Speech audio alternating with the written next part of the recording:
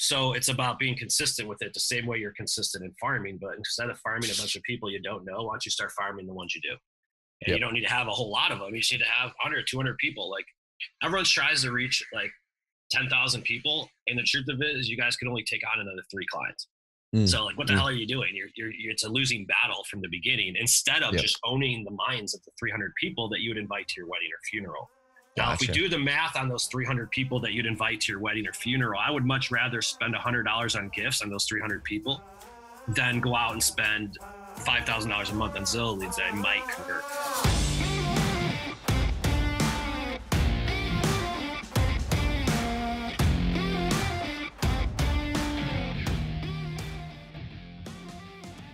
What's up, y'all? Trevor here with Carrot, and I've got a special guest with me, and he's a returner. He's a returning CarrotCast guest, and we're bringing on Mike Cuevas again, Mr. Real Estate Marketing Dude, and we're going to be talking about how you can leverage video and some other really cool things as agents, but you can leverage these as an investor as well, especially during the COVID stuff. But the cool thing is if you start using this stuff now to stand out, to present houses in a better light through the internet, through video especially, then you're going to be able to gain really, really good momentum outside of this. So if you're listening to this outside of COVID, guys, this is just as relevant and dive in. So I want to reintroduce, for those who did not have a chance to listen to the first episode that Mike was on, but welcome back to the CarrotCast, man.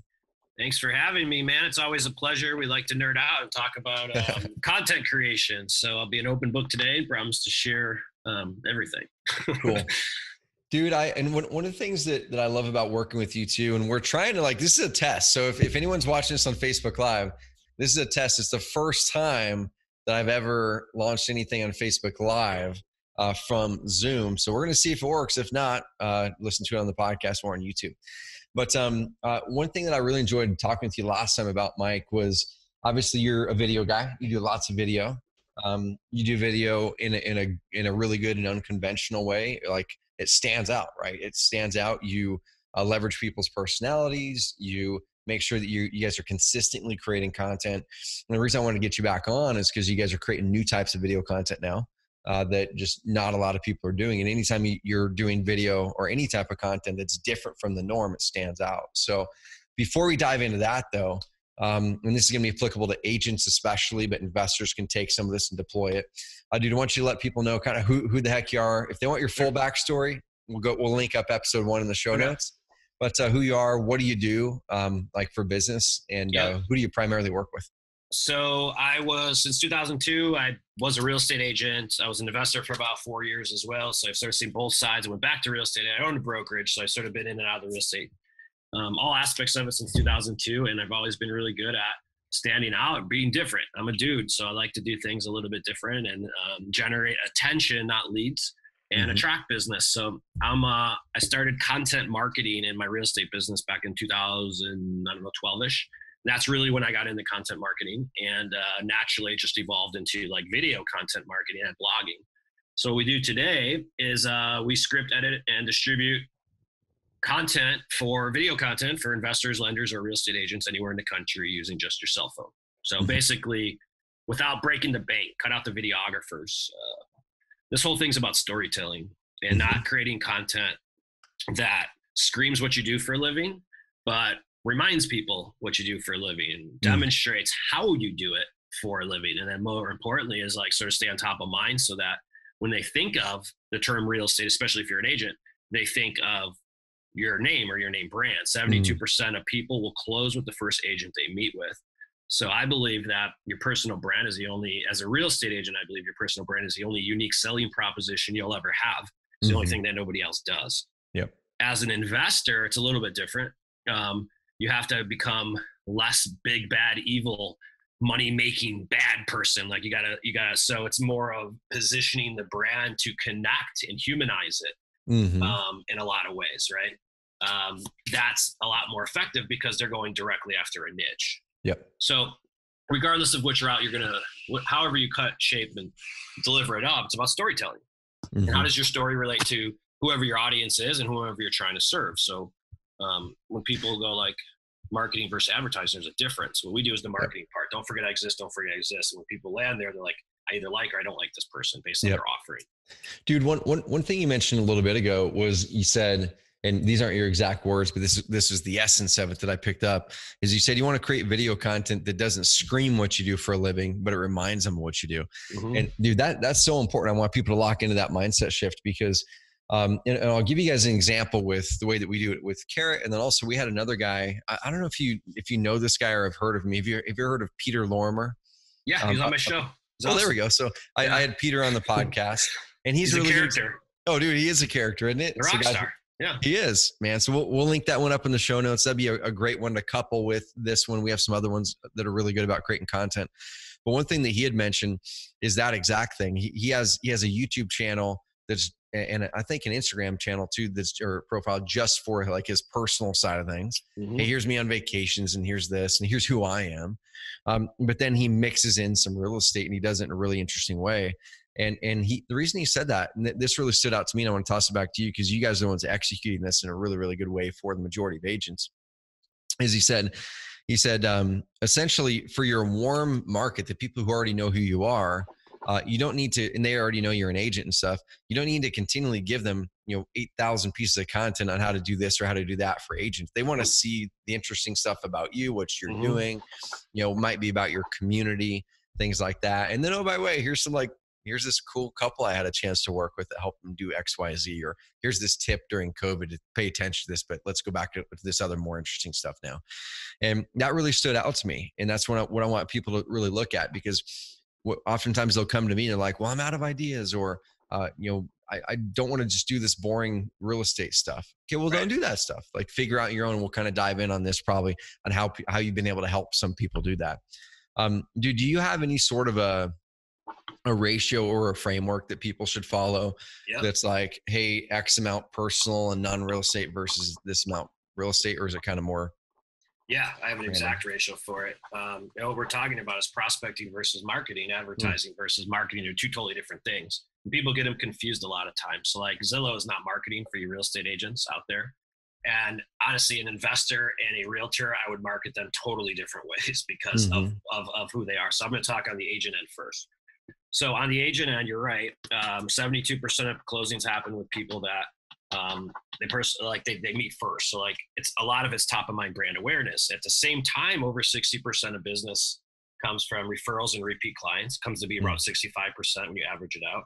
And another 13, 15% comes from signage and open houses. So when you really add it up, the nerdy thing, just cut to the point, is that 80% of business is going to come from people you already know, you personally met or worked with you in the past. Yep. So if that's the closing, now it's like, well, these people already know who you are, so I don't need to go send this warm audience to a damn squeeze page. That's way too cold. And I see people doing that. Like, you don't need to advertise to your database.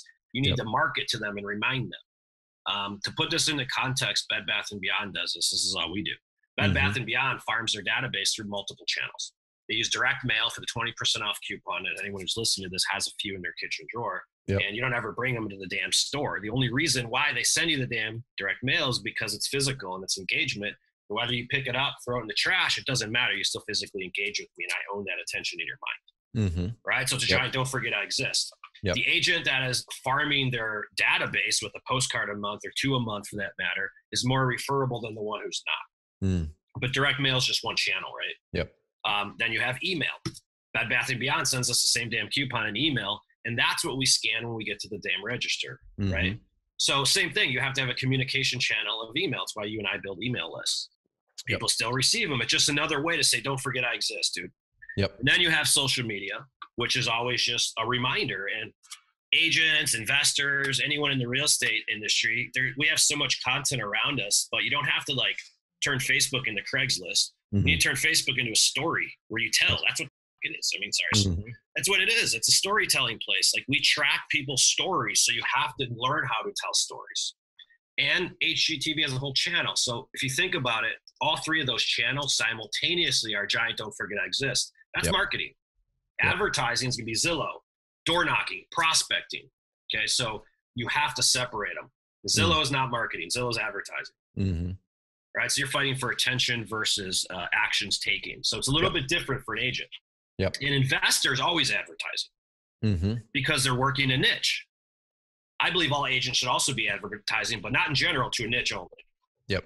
If I was an agent, I would only do what investors do, which is chase distressed assets because they're really good at generating listing leads, but agents aren't. Doesn't make any sense to me. The only difference is they know how to niche down. Yep. Dude, that part of it's so important. So we've been talking about the hybrid agent investor model for about the last year and a half, and been hitting it really hard going into this year because I've been saying it a million times for 2 years. The two industries are coming together, right? You got retail, wholesale, they're coming together.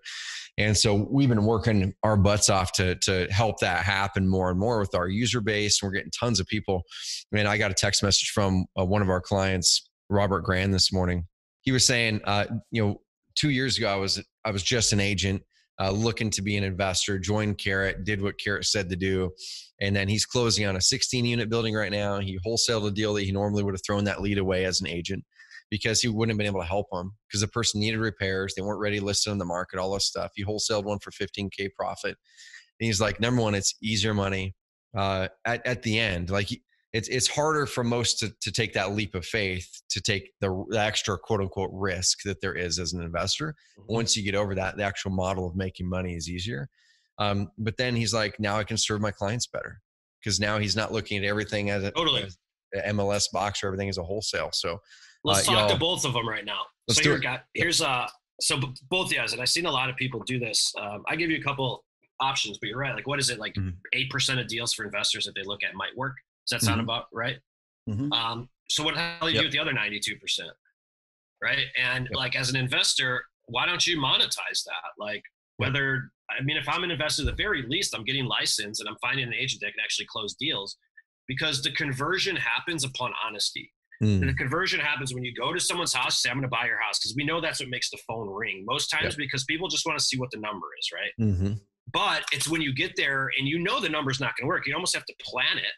But when you say, hey, if you want to get top dollar, then I can just list it. And you need to list it. You don't need to sell to me. Don't sell to me. As a matter of fact, list it. But here's what I can do. I'll help you identify, as a contractor, help you identify areas you get the highest return on investment. I could line up funds for them to secure and help them flip their own damn house. We're building a lot of brands doing that, but it's about having options, right? Even realtors, you guys cannot have a 5% listing plan anymore. You need a 5, a 6, and a 7. Then you need a flat fee. Like, it's just what consumers want. You don't dictate how you run your business, that they do. And you just create like the solutions around it, right? And every industry has gone to choice. And options. Dude, and especially with the internet side of things, right? So when people are researching, number one, with the agency, everyone knows 3, 4, 5, 6, 7, 8 agents. Some people might know a house buyer. Most people they don't really know them yet. The iBuyers are helping to make that more mainstream. But when everyone knows multiple options, what happens is they start to research, and that's where then content comes up. That's where what we're talking about here comes up is if you're looking at the multiple options, and like Mike said, pretty much every agent fundamentally offers the same service. I will list a house, where I will help you buy a house, and here's some sort of commission structure that's likely similar involved. Then it comes down to personality or authority or expertise, or a mix of both. And the only way that they can discover personality or authority is through content, whether that content's one-on-one in person, you at a coffee shop. But here's the deal now. We're in the middle of COVID. I can't go to the coffee shop now and sit across the table from that person. So that's where the internet content's so important. So what are you guys doing right now that's working great, obviously, during the COVID stuff, but it's going to continue to work even better? I think a lot of things are happening in COVID right now with remote working. Dude, I've been working out of the house a lot, and I've got an amazing office here. We have 34 employees. About a third of us are here. I'm probably going to work at home a lot more because I'm like, I built an office there now. I enjoy it. It's cool. I think you're going to see a lot more people. You're starting to regret that building you just got? No, man. The building I just got is it's an investment property.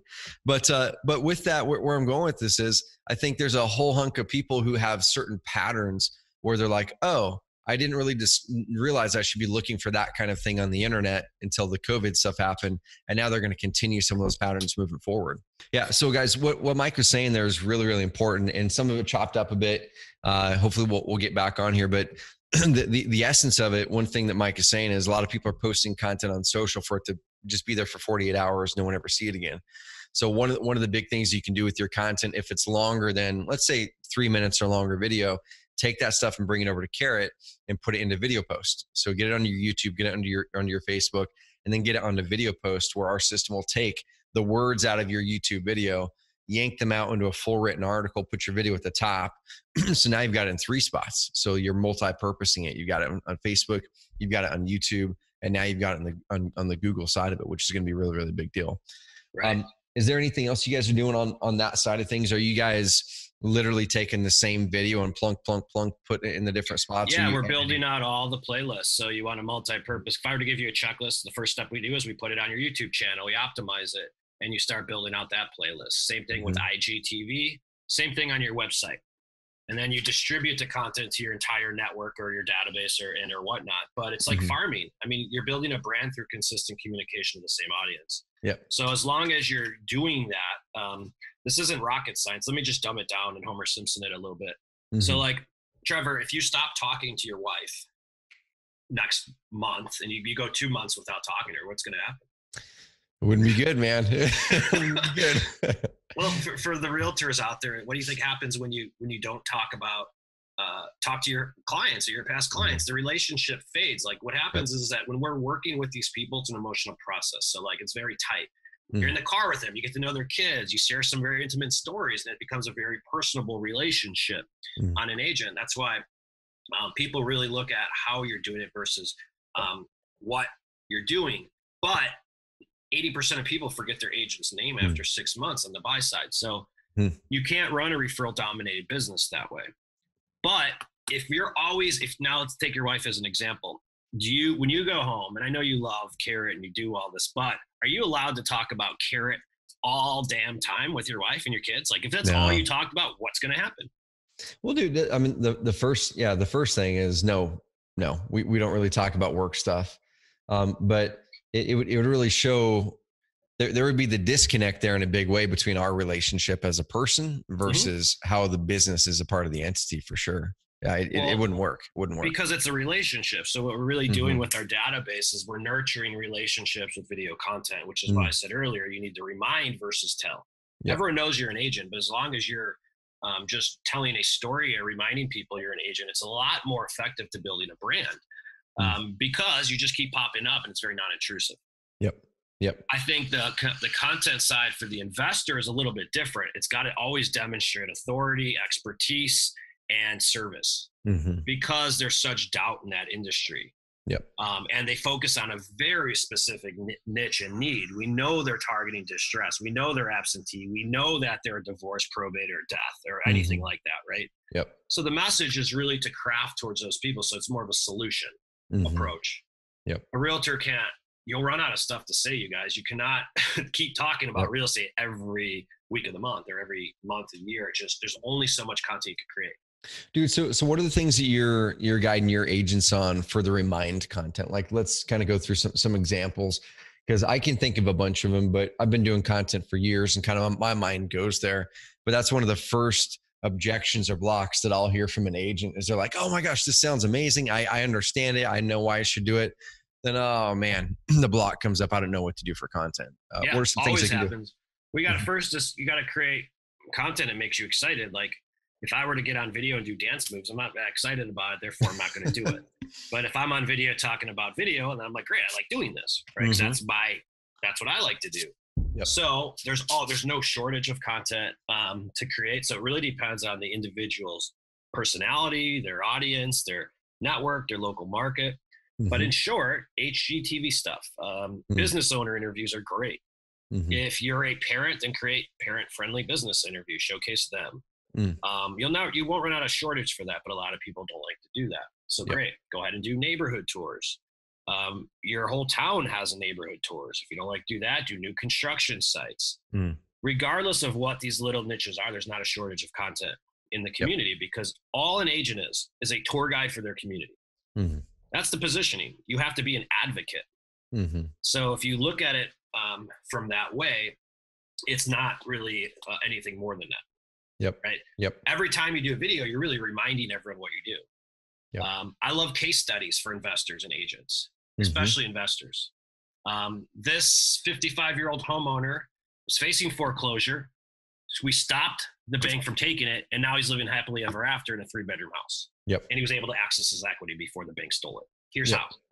So it's like 100%. we have, like, literally, if you're doing 24 deals a year, you have 24 potential case studies. Mm-hmm. So it's not a shortage of video content. It's laziness. It's lack of, it's a lot of it is paralysis by analysis and a lot of times. So first is you have to create a video strategy you're excited about. That's what we do with everybody. If I don't have a client, if they're not going to be excited about doing video. So first create the strategy, and that's going to be different for everybody. But that's not shortage of content. You have a whole buyer series. You could talk about seller stuff. You could talk about businesses, communities, case studies, points of interest in your local community, charities, fundraisers, local events. Community informational. If you want these scripts, I got 80 of them. Dude. They're Mad Libs. Where can people find, like, before we move on to some other stuff, where can people find that kind of stuff from you? Because I know you've got a business that does this stuff for people. Yeah, we do either way. We either do it for you, or you could or we'll teach your videography how to do it, videographer how to do it, or you could just take all of our scripts, and as long as you know how to do Mad Libs, it's really that simple. Everything's broken down and taught, even how to shoot them with your cell phone. So we either do it for you, or we teach you how to do it on your own. Just a matter of what flavor you want to roll with. Sweet. I love it. Well, dude, so one thing I want to do to piggyback on what you said there, and then I want to transition to something cool that you showed me right before this, with some new type of video you guys are doing.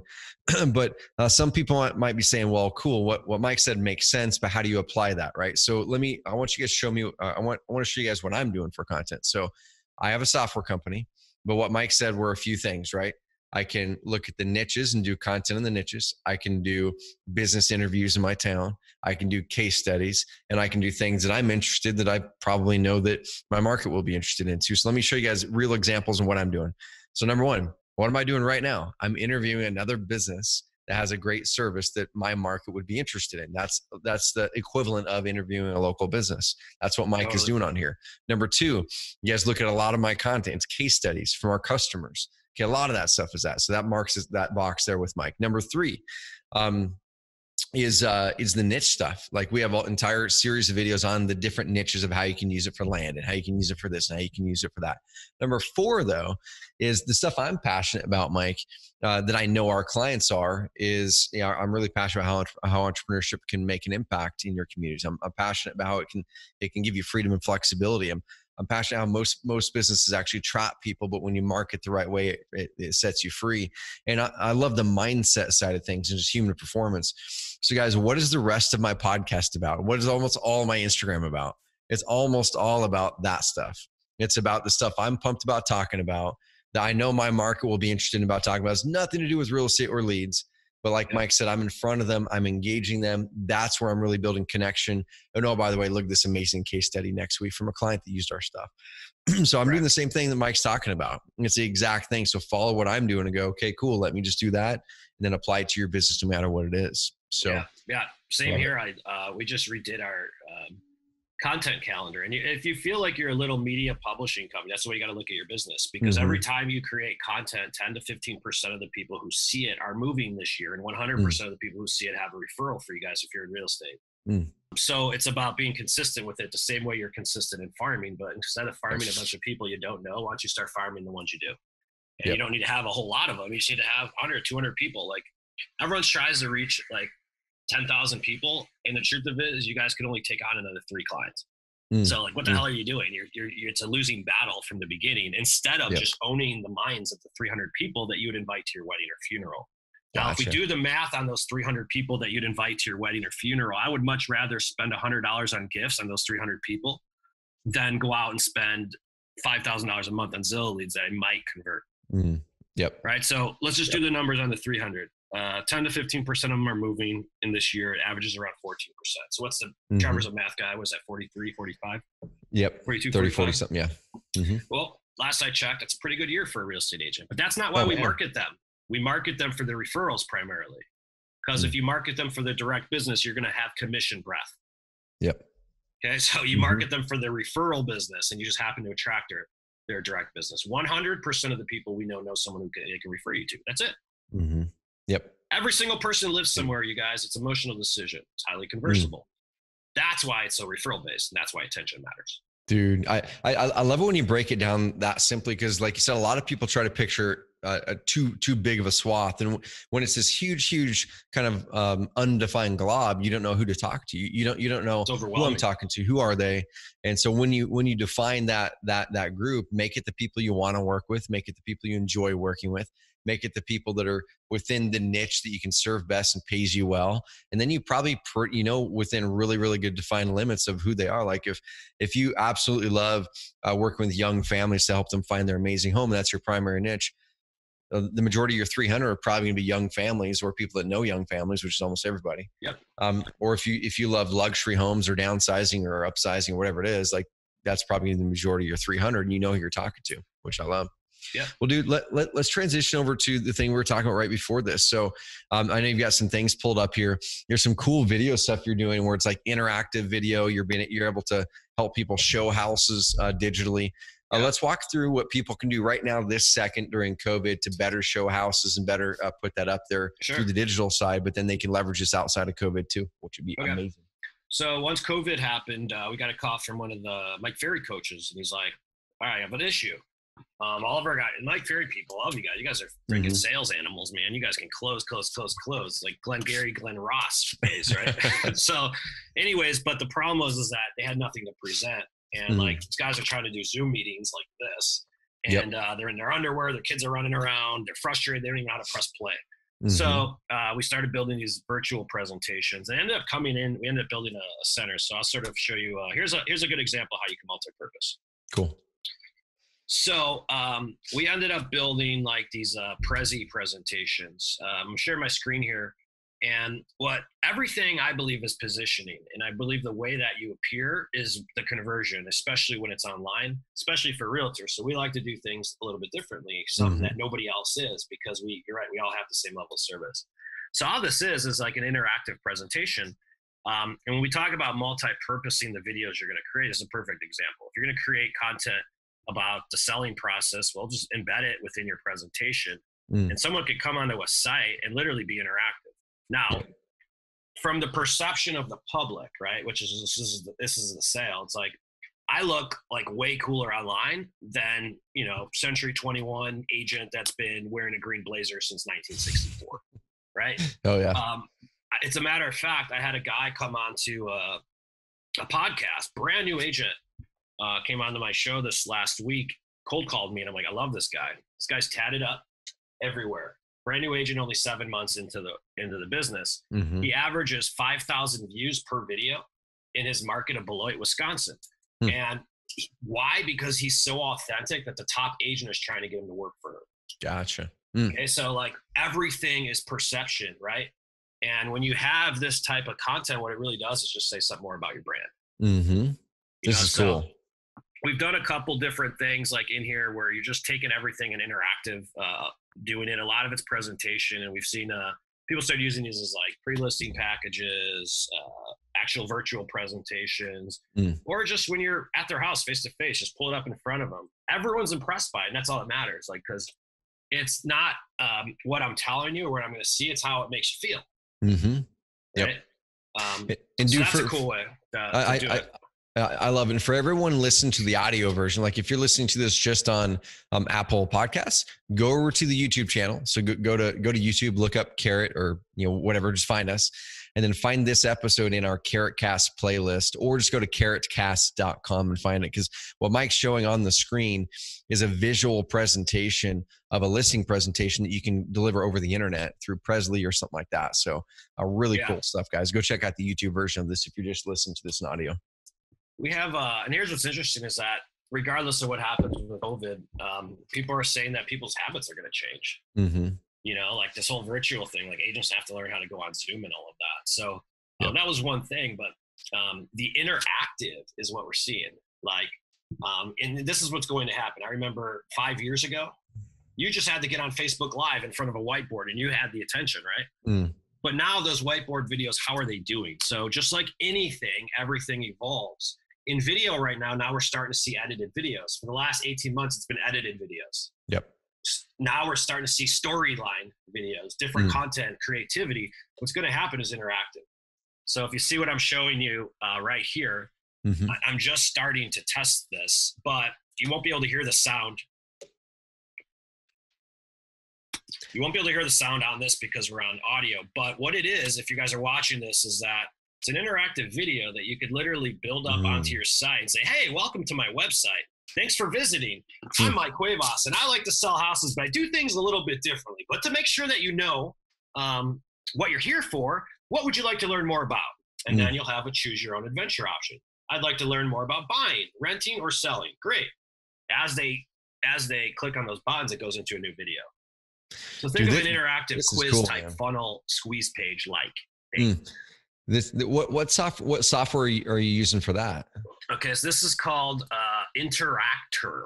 I just saw it's a brand new company that was retargeting me on Facebook, and I gave in, and it was awesome. It was only $77, dude. Like this is $77 to have the software to put this thing together. Dude, this is way cool. So is it a bunch of YouTube videos that it's kind of flowing through? You could do all of the above. So you could do on the back end. It's a drag and drop virtual video funnel building. That is cool. Very simple. Where I'm by no means a tech guy. I've learned in the last 6 years. I've learned to sort of have to know about WordPress and code and HTML because what I do. But I hated this stuff in the past. Right. All it is embed code. Yep. So you drag and drop, and you could do a lot of things with this. But what's really interesting is and I haven't gotten far to test it, but they're saying is the conversion because it's interactive, which means it's attention based. Yep. People are losing attention the first 10 seconds, but now they're like, oh, I could press a button. Can I press a button on this video? Really? Gotcha. With my hand? I could press wait, you're telling me I can press that button? All right. That is the differentiator, you guys. Imagine doing a listing video like that. Welcome to the listing. Which room would you like to see first? That's cool. See what I mean? Like that kind of stuff people aren't doing. And the one who does is just, at least in the eyes of the public, is way more expertise or way skilled than the one who does it, right? That's content awesome. Is all positioning, I believe. And dude, so those that were watching the video version of it, so there were two really good examples there. And you guys can go use those tools, right? There was Interactor for that thing, and then there was Presley, I think, for the first one. Mike's company, Mike's company does that stuff for you guys. So he'll script it out where you guys can go do it, or they'll go do it for you. Just go to realestatemarketingdude.com and you guys can check that out. I don't make any money sending you there. I just know they do amazing work. And the more that we can get you guys to do video content, the better it is for us as well and for you guys. So we'd love for you guys to get video content done, whether it takes you pulling away and just writing your own scripts and going and doing it, or whether you want to connect with Mike and his team and do it as well, like whatever's going to take moving that forward, which is great. So there's a couple things we talked about on this podcast, which was really, really cool. I want people to pull back and remember. So number one of my biggest takeaways, man, and I don't know if I'd heard it before or for some reason right now, it's just kind of hitting me the way that you said it. It's not about, whatever, but you talk about reminding, like you're just reminding people that right there. I want to take that away in a big way. I want everyone to, because it's not really about marketing to them every day. It's like, we're just reminding you here that we're here and we're doing it by adding value or being entertaining. It could be one or the other. So reminding is a big deal. The next one, Mike gave you guys really, really good information on how to come up with your content topics. Okay. There was the case study. There was the interview the local business. There was the what are things you're interested in and talk about those things you're passionate that your market would be too. And then there was the actual like real estate stuff, the niche stuff. That's really good. And then there was some more stuff too, but then there was the technology. How do you guys adopt some of the new technology, especially in COVID? So you can do good listing presentations if you're an agent or if you're an investor. How can you do a good presentation with them over the phone or over a Zoom instead of having to be in their house right now? The same exact model applies whether you use a slide deck or whether you use a Prezi. Go do something like that. And if you need help doing it, reach out to Mike and his team. They can help you craft the whole thing or do it for you. Mike, what are you guys really focusing on moving forward throughout the rest of this year? With helping your clients? Are you kind of, hey, we're executing the same stuff as normal and just making sure people realize they need to do this? Or is there anything that you guys are looking for coming out of COVID that you think will change that you're prepping your strategies and offerings for? Well, the virtual presentation was a direct result of COVID. So we created a need and there's a need, so we filled it. And then I think it's just, if anything, we're just in different verticals. We could do anything from investors, mortgage, real estate agents, it doesn't matter. It's all the same process, regardless of what business it is. Yep. I just stick in the real estate space because I have all the scripts for it. I know it. Like, I have everything done from blogs to scripts. It's really just plug and play for us. So, and I also believe in a niche. I could be your marketing dude, but then I'm breaking my own damn what I'm teaching you guys, right? Yep. So it's like, I know that I will do more as real estate marketing dude than I will as your marketing dude. So I stick within a niche too. So everything we do, we actually practice. But yeah, we're just going to stay on it. I think, if anything, content creation is finally here in the real estate agent industry. Brian Clark, I remember seeing him from Copy Blogger. I said at his event, I went out, pulled him to the side. So Brian Clark's one of the guys I used to study when I started content marketing. He's a guy who owns a company. It used to be called Copy Blogger. He sold it. Anyways, this guy's really smart copy writing and content. He used to be a real estate agent. And I went to him at his conference, and I'm like, I pull him aside and I'm like, dude, what do you think if I brought this to the real estate industry? Like, what do you think would happen? He's like, I guess I have to swear his exact words. He goes, they're too lazy. They're never going to do it. That's exactly what he said. The real estate industry will never create content. This is like in 2012. I'm like, I think he might be actually right. I think what's happened now is that we are now forced to create content, because content creation today is modern day prospecting. The days of cold calling, door knocking, chasing Zillow leads. The reason why Zillow's changed their model, guys, because it doesn't work anymore. And they're going to a referral-based model because they understand the agents are selling their leads who are closing them. So content is modern day prospecting. So I think if anything, we have to all be in the business of media. We have to all be in the business of content creation. And we just want to be the ones who are going to be the most affordable way to do it without breaking a bank. Dude, I love it, man. Guys, go to realestatemarketingdude.com. Go check out everything that they have there. Mike has a ton of really good content too. Go follow him on Facebook, because he's always putting out good interviews over there and all kinds of cool stuff. And start creating content if you're not right now. I did a webinar right before this. That was the whole topic, is trying to get people to see the shift of the industry we've been talking about for years now. And the funny thing is, we've been early on 2 or 3 of the big shifts that have happened. We talk about them way before people think that they're real. And this one we've been talking about for over 2 years, about the wholesale, the retail, and then all of a sudden now we're fully in it. And the way you stand out with content, y'all. It's like Mike said, it's the way you prospect, but also the way you stand out in a really competitive and really cluttered market. If everyone has a similar offering, you either have to complete a fundamentally different, unique selling proposition, which is what the iBuyers have tried to do, or you have to go out there and become an authority and stand out through your content. And so if you're not doing one of those two, then you're going to be looking back in 12 months and 24 months going, man, where'd my business go? The market moved around me. I didn't move with it. So guys, go to realestatemarketingdude.com, tap into what they've got, and then come back to Carrot and take all that content, put into video posts and put into other things to get it ranked really, really well in Google, so you can crush it.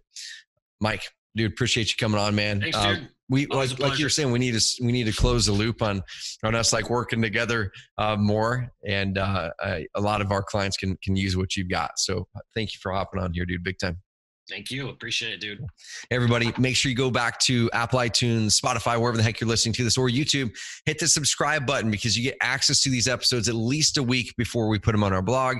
And also give a rating and review. Those things fire me up. I read every single one of them. It's what really fuels getting us in front of more and more agents and investors, that we can get them to shift their mindset around building businesses that give you freedom, flexibility, grow your finances, but help you make a greater impact. And this type of marketing helps you do it. So guys, we'll see you on the next episode. Talk soon.